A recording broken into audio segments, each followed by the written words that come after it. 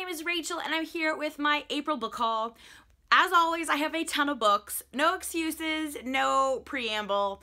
I just have a book buying problem and I think that's just how I'm gonna have to live my life. So let's jump in first to the books that I bought at a Barnes & Noble haul that I did. So we'll jump in. First, I picked up Dumplin' by Julie Murphy. I know this has got a lot of buzz on BookTube. I think this is being made into a movie. I know it's about a heavyset girl that gets involved with beauty pageants, and I decided to give it a try. Next up, I have My Cousin Rachel by Daphne du Maurier. I picked this up with my mom because we want to read it before the movie comes out this summer, and I love this cover with Rachel Weisz on it. I'm so excited. I started reading one of her books before and I liked it, but I had to put it down for one reason or another. Then I picked up Jamaica Inn last year and I did not like it, so I'm very interested to see how I will feel about this one. Next up, I have 13 Reasons Why by Jay Asher. I did not have this. I haven't read it. A lot of my kids have been watching the TV show and a lot of them are wanting to read the book, so I decided to grab myself a copy and try to get into it. I'm just not sure. It just seems like it's going to be a very depressing book, and I don't like depressing books, so I just feel like this is going to be hard for me to get into, but I did buy it so that I could give it a whirl and maybe watch some of the show. Next, I have kind of a rando one. It's called The Asylum by John Harwood, and it's basically about a woman, I think, who is locked in an asylum who might not be crazy, but it sounded interesting. I like pretty much anything that has to do with an asylum. That seems to be a tag word for me that gets me interested, so went ahead and got this one. I also picked up my own copy of City of Saints and Thieves by Natalie C. Anderson. This has been getting tons of rave reviews and it sounds amazing, so I just went ahead and grabbed it. I'm hoping to get to this summer. Next, I picked up The White Princess by Philippa Gregory. I basically picked this up because I saw the previews for the television show and it looked amazing, so I wanted to go ahead and give the book a try. I probably won't end up watching the show because isn't it on Stars? Yeah, and I don't have Stars. But it looked interesting, so I'm excited to read the book. It seems like all of these are from TV shows, so I feel like that was the theme of this Barnes & Noble visit. But the next one is also going to be a movie this summer, and that is The Gunslinger, The Dark Tower, Part 1 by Stephen King. I have to say, I try to get into Stephen King, but I just don't. I think this is going to be my last, like, try with Stephen King. But the movie looks really good. I love Idris Elba. I'm gonna give it a try. Speaking of the Stephen King, I decided to read it with one of my friends, and I got the book at the library, and it's really in hot demand right now because the movie's coming out, and that's pretty much why we wanted to read it. She loves Stephen King. I don't really, anyway. But anyway, we decided to read it. I ended up buying my own copy of it so that I could read it, and it is a chunker, and I'm not that into it. I'm really struggling with this, and like I said, I think I'm gonna finish this one and then try The Gunslinger, The Dark Towers one. And if those don't work for me, then I think I'm gonna be done with old Stephen King because it just doesn't do it for me. So yeah, but I bought this one, currently reading it. I'm not even halfway through yet, but I'm going to make it eventually. And then lastly, I got a historical crime fiction collection. It says 12 stories from the Bronze Age Britain to medieval Venice to 1930s New York. So I thought that sounded pretty interesting. It's got various authors and it's all historical crime fiction. Next up, I went to a sale at my local library and they had a ton of books that I wanted, so I ended up getting a whole box of books. First up, I got Unbroken. This is by Laura Hillenbrand, and I read this last year, I think it was, and I really, really liked it, so I wanted my own copy for my shelves, but tremendous book. Next, I picked up a copy of Night Film by Marisha Pessl. I've seen a lot of this on BookTube, and it was there, and it was cheap, so I got it. I also picked up Missing Presumed by Susie Steiner. This is another one that I've heard a lot of buzz about. I do really tend to like mystery thrillers, so I went ahead and grabbed this one. Next, I picked up Z, a novel of Zelda Fitzgerald by Teresa Ann Fowler. I've had my eye on this one for quite a while. I know my mom wants to read it too, so I went ahead and got it, and we'll both read it someday. I also found another Zelda book, so I decided to pick it up, and I don't know, maybe I'll read them together, but this one's called Call Me Zelda by Erica Roebuck. I've never heard of this one, but it's also about Zelda Fitzgerald, so I thought, why not? Next, I picked up The Phantom Tollbooth by Norton Jester. Obviously I've heard of it, but I've never read it before, and it came up as an academic team question this year with my students, so when I saw it, I decided I'm gonna give this a read. Next up, I have Murder on the Orient Express by Agatha Christie. I read one Agatha Christie book either last year or the year before, and I wasn't crazy about it, but she's such a biggie that I feel like I at least need to try again, so I decided to try with probably one of her most famous ones. I'm hoping I'll like this one. Even if I don't, I think I'll try at least one more.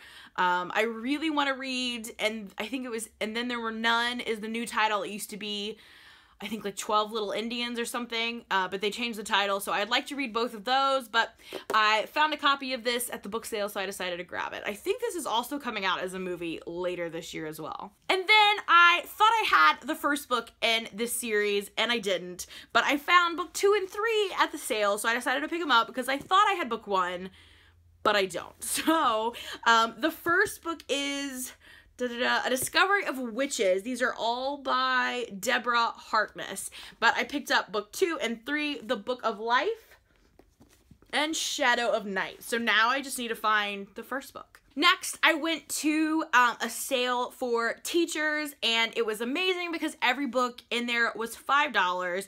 Even the hardbacks that I found, I was so excited. I had to limit myself, but I still got a stack. So first up is Only Love Can Break Your Heart by Ed Tarkington. I don't know too much about this besides I think it's kind of like a contemporary family drama. I heard about it on a podcast, and I just love the title, so I decided to give it a try. I also picked up Last Seen Leaving by Caleb Roig. I heard a lot of hype about this. I love teenage mysteries, so I was excited to get my hands on this one. Next is another one I was super excited to find. That is The View from the Cheap Seats by Neil Gaiman. I love Neil Gaiman, and as far as I know, this is kind of stories about his life and his career. I'm just so excited for this. Next, I picked up In the Country We Love by Diane Guerrero.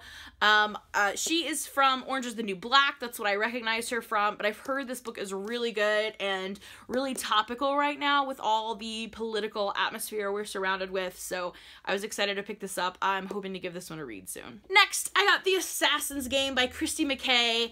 I remember when I read the description for this a while ago when it came out, it kind of sounded like a girl version of The Skulls to me. I don't know why, but it got me interested and I really wanted to read it, so I picked it up. Next up, I have Ugly by Robert Hoge?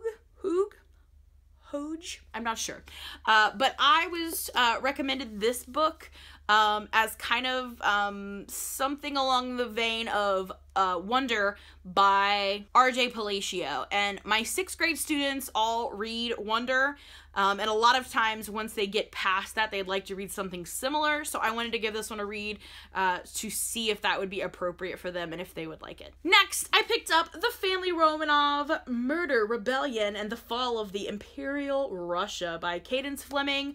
I have this in my library and everybody that's read it loves it, so I decided to go ahead and grab my own copy when I found it for sale. And next up is one I was super excited to find. I found it in like the discount bin at the discount store. So I mean, it was just total rando that I found this there. It was just a bunch of books in a basket, but it was laying on top. I was so excited, and that is Something Wicked, a Horatio Wilkes mystery by Alan Gratz.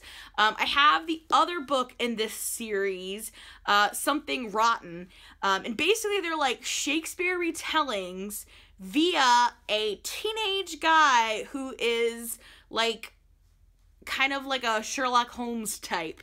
It's really weird, but it is so awesome. I love these. And I was so sad that he hasn't written another one yet. I heard several years ago that there were rumblings that he might do one that tied in with Midsummer Night's Dream, and oh my gosh, I was so excited. but it still hasn't come out. I haven't heard anything else about it. And thus far, there are only these two, but I finally have my hands on both of them. I love them. I think they're really neat.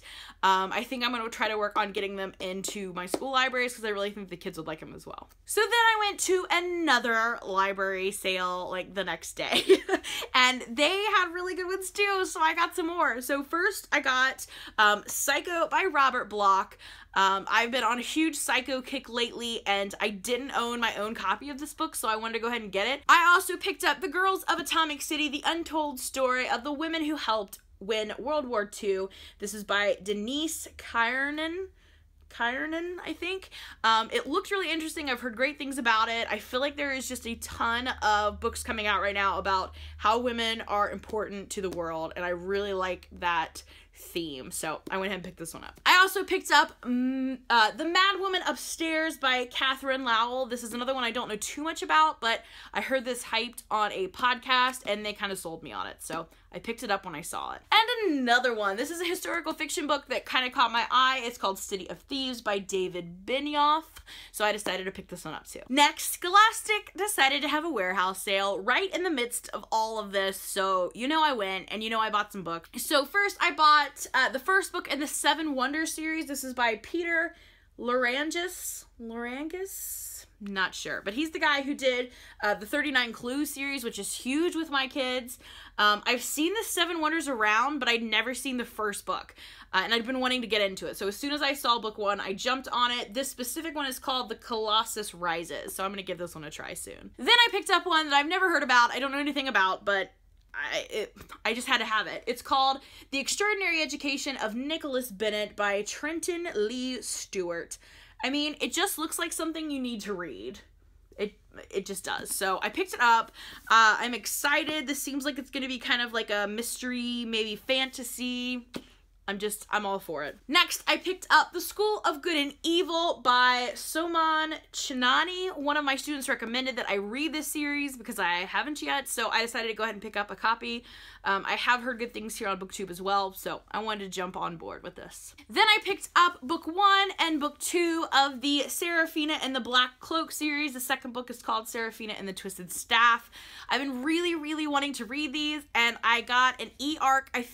I got an e-arc of the third one, so I need to get caught up because I haven't read them yet. So I went ahead and bought these so I could read them. I heard they're amazing. And lastly, I picked up the first book in the Lockwood & Co. series by Jonathan Stroud. This is called The Screaming Staircase. I've seen this hyped via Scholastic, and this was actually recommended to me by an author that visited our school this year as something that the students might like. So I wanted to jump on board and see what this one is all about. Next, I was sent some ARCs for review, so I'm going to go through those really quick. First off is The Last Day of Emily Lindsay by Nick Joseph. This is supposed to be an adult mystery that's coming out in October. It's about this girl who I think she comes into a police station. I can't remember what he does. Yeah, he's a detective, and he runs into this girl somehow, and she's not talking, but she keeps drawing all these same figures that he's seeing in his dreams, and then there's going to be some weird connection between them. So, sounds really interesting. I'm excited to read this one. Next up, I have All the Best People by Sonja Yorig. I apologize if I butchered your name. I think this might already be out. Yes, this came out in March. And I think this is just kind of a contemporary drama. I think it involves a really troubled past and trying to move past that into adulthood. Next up, we have The Confessions from the Principal's Kid by Robin Mellum. And this is about a girl who obviously is the principal's child, and she feels like an outcast because of that. And I'm sure some sort of school-based drama ensues, but it looked really cute. I think the kids are gonna like it. When does it come out? August 1st, 2017. Perfect time for going back to school. I got another YA. This time it's a mystery. It's called The One for Sorrow by Mary Downing Hahn. And it says a ghost story. The kids are always up for ghost stories. This one comes out this summer in July. And this says, I think this is like like a historical take on like bullying, it seems like. It takes place in 1918, and I think they're new to the town, and she befriends this girl, and then the other girls say don't be friends with her, so she decides not to be friends with her, and they pick on her, and then I think she dies from the Spanish influenza, and I think she comes back to haunt them, so yikes. Next up is Watch Me Disappear by Janelle Brown. This comes out in July. Oh, it's right here. It's on the front. It comes out in July, and I think this is about a woman who disappears and how people deal with her being gone. Billy uncovers a secret that sends him on his own quest. So as she goes missing, they're not sure if she's dead or if she's alive. I think her daughter's having like dreams about her mom being alive. I don't remember, but it sounded really interesting, and I love the cover. Love it. Next, I got a copy of Venn Diagram by Wendy Brandt. This already came out, I believe. Yes, April 4th. The tagline says math genius, freak of nature, loner. And I used to be a math teacher, so just the fact that it was called Venn Diagram made me love it, because it sounds like Venn diagram, I guess. But look at the cover. It's a heart Venn diagram. That's pretty awesome. Next, I got The Cottingley Secret by Hazel Gaynor. I don't know what this is about. It is a historical fiction, though, that comes out in August. And the last arc that I got is A Stranger in the House by Sherry LaPena. This is the author of The Couple Next Door, and this is just an adult, not fantasy, an adult mystery that's coming out in August that I'm excited to read. I like the cover. It's very chilling. I was also sent a copy of The Fortunate Ones by Ellen Amansky. I don't know what this is about, but I love this cover. I think this is another one my mom's wanting to read as well, so we might pair read this one. And then lastly, the one that just came in the mail today, Always and Forever Laura Jean by Jenny Han. I read the first book in this series in one day. I loved it, but that's been a while ago, and I still haven't read the second book, but I knew I would, so I went ahead and bought this. I'm hoping this summer to just marathon all three, because I don't even really remember I mean, I remember the plot of the first one, but I don't remember the details. I want all the details, so I'm hoping this summer to marathon them all. Oh, goodness gracious. So those are all the books that I bought in the last month, or acquired at least. It's a lot, I know, but I had fun. I hope you had fun watching this, and I will see you again soon with another video. Bye for now.